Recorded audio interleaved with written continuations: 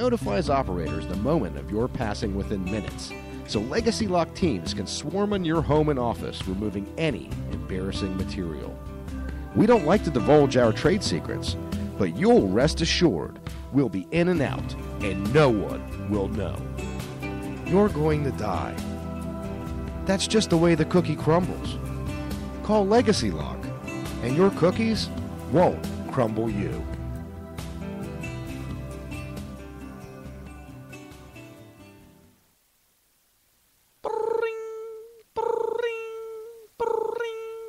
Hey, it's Harry Carey here. Have you lost a loved one, perhaps a beloved pet? Well, I can get you in touch with Automelda and Little Bubbles. Then all you gotta do is call 1-800-ASK-HARRY, and I got you covered. Your deceased loved ones will be nothing more than a phone call away with Harry Carey's Liaisons to the Dead. Call me now at 1-800-ASK-HARRY. Here's Charlie from Toronto. Harry Carey got me in touch with my Uncle Abe, and I found out he was the Sausage King of Chicago. Then there's John from Salt Lake City. My Meemaw Agnes told me where to find a fortune she had hidden from a bank robbery she had done in the early 40s. So call me now and get in touch with your loved ones at 1-800-ASK-HARRY. That's 1-800-ASK-HARY. Professor Ptolemy Tyson here for the Cranial Emission Show with Ben Charles, Miguel Hito, and Caleb Crispy. Now that's what I call a compound. Welcome back to the Cranial Mission Show, folks, the penultimate segment of the show. Broadcasting live like we do every other week from the Lion's Den. Ben Charles, Miguel Hito, the C-Squared, Caleb Crispy, the producer, Sancho Sanchez, and our gracious host, Brian Lyon, owner of the Lion's Den, all hanging out here. You want to be a part of the show? You left out Andy. Oh, and then our gracious buddy who has been kind enough to... Buy a pair of pants with holes in them already. He has, and he's been kind enough to flex his pecs and his remarkably low nipples. Look at his nipples under his pockets. It's weird. He's like my grandma. Her nipples hang so low they could be knees. Yeah, why are you looking at your grandma's nipples? We had to save water. We took showers together.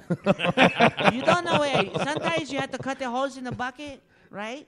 And I live in San Pedro Sula, which is the murder capital of the world. No, not anymore. I work hard. I was surgically put in the town to do things for people.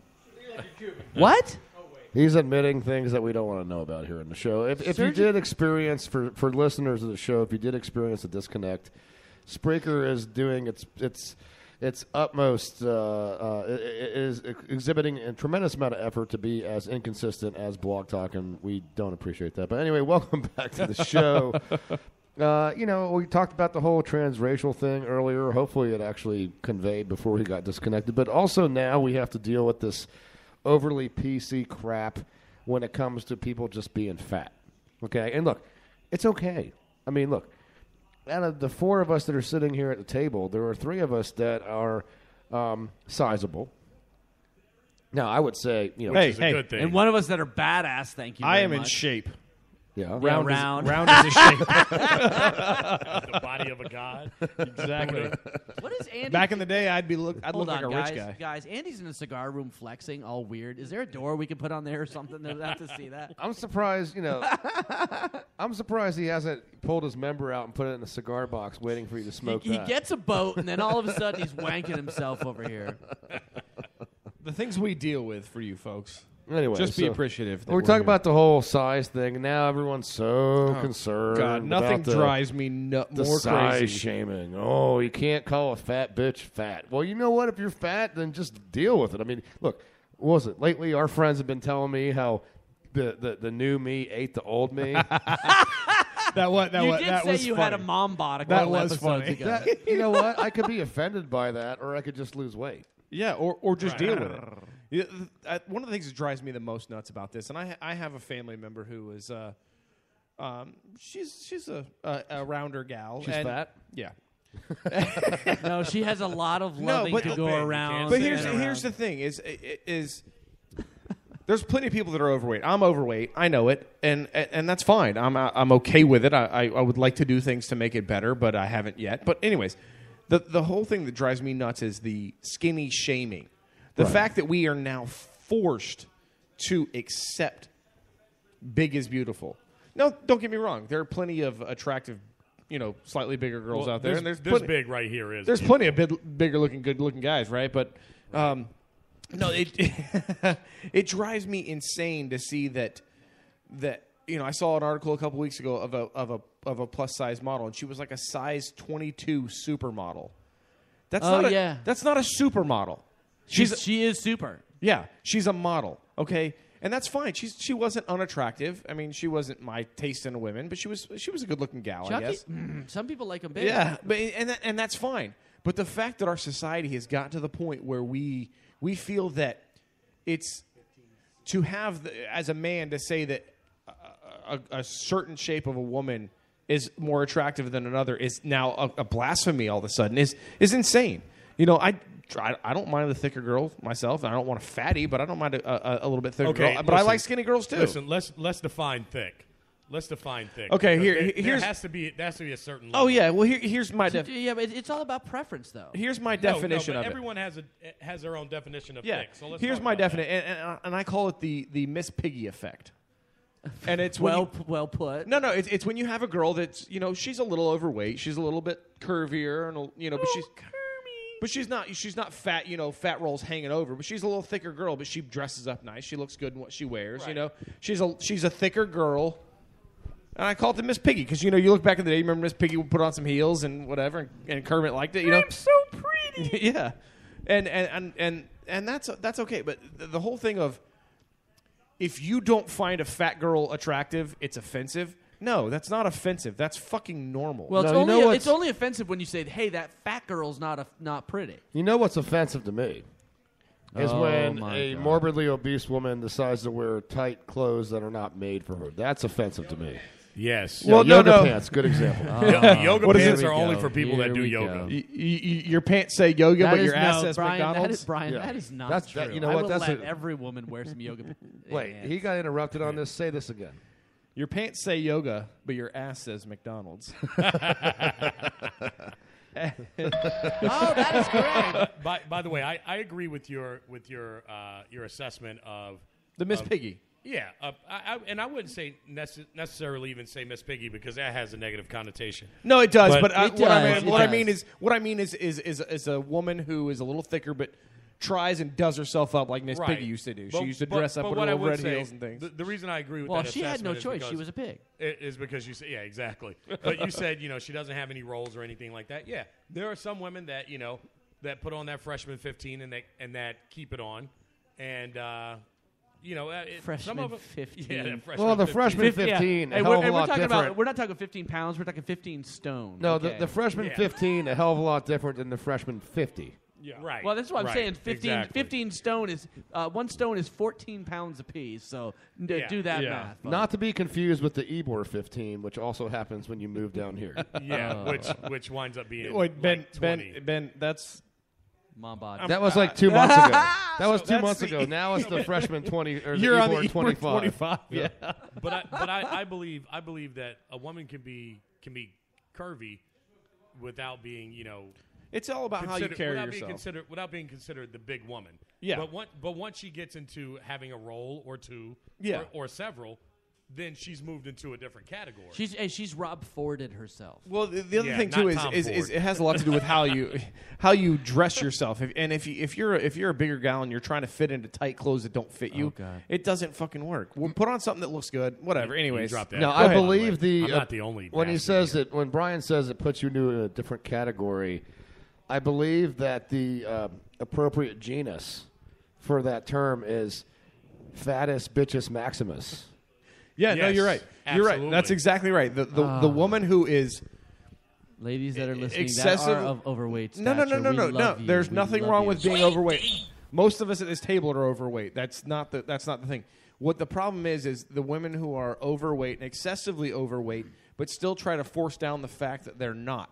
Now, most of those women, mind you, and And I you said said it, and you said excessively. now, mind you, I have one in my family who posts things on Facebook all the time that big is beautiful and I'm sexy and you should love me for what I am.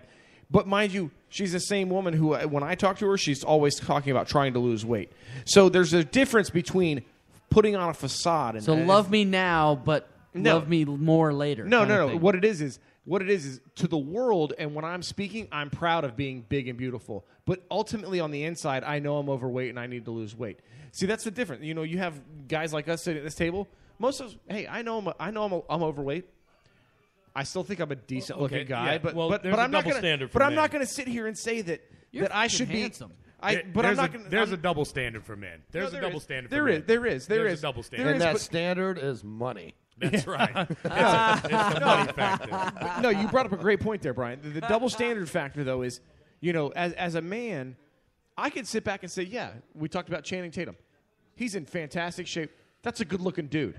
I mean, on all scalability of what women find attractive, he's a good-looking dude. Yeah. I know I don't match up to him, and that's okay. The problem is with the women that we're talking about here. Not all women. Yeah, but your ab is way bigger than his ab. Yeah, All right. right, listen. No, but hold on. When you're talking about the women that we're talking about here, though, is they want to say, okay, that woman over there who is a supermodel and a size 0 and She's a fantastically slut. built, she's pretty, but I'm just as pretty. That's the difference right there. I know I am not as in good a shape and as handsome or as sexy as Channing Tatum, and I'm fine with that. And that's okay to be fine with But where you I are. am. No, Just but in my mind, I am. no, and no. You know what? You've certainly got a much more luxurious beard. Yeah, It's pretty. I'm gonna crawl up in that bitch later. Yeah, exactly. But No, but the problem I have is these women who feel that it's okay if they would look back and say, okay, that woman is beautiful over there. I'm not her, but I still think I look good. That's not what it is, though. What it is she's too skinny. That's not what beauty is. I'm beautiful. She's not pretty at all. I'm prettier, and that's just the way it is. And I'm sexy, and I'm a goddess. And it's like, no. Okay, but fuck off. true I beauty don't is go somewhere on in a the beach. middle. You're the goddess of gluttony. True beauty I somewhere in didn't the say middle. that. But listen, all right, we've got to come to grips on this, and big women need to come to reality. Okay. Certain big women. Yeah. Because No, some big no, women yeah, are, well, aren't trying to lose weight, and they're happy with who they are because they're a person. But there is women that, And just that's- like that's you're fine. describing That's there. fine, exactly. Just like you're describing. No, but you made a great point there. That type of woman is fine. Right. It's the women who are overweight, excessively overweight, and think that you have to accept that as being ultimate beauty, just like the, All right. the supermodel. Right. So that's the problem. So one of you said earlier that big women need love too, and that's true. Big women do need love too. They just need more love than I can give their fat ass. Okay. All right? Whoa, That's whoa, one thing. whoa. And No, don't- let's be real about it. That's one thing. The other thing is, Oh, man, that is true. let's be real about it. Let's be real about it. If you're overweight, then lose some weight. You're Right, not, that's what I was you're saying. Not, Or- you're not or- as hot as that other chick. Yeah. Don't Just think own you it. are. Own it. Yeah, own it. Be Look, proud of. And I there's don't nothing have, wrong. I don't have Channing the taint's body. Okay. Taint 'em. Yeah, but at the same time, look, I am who I am, Yeah. and I can still pull. So that's all that matters. I think what the great Brian Lyon is saying is that you should own it so that we can bone it.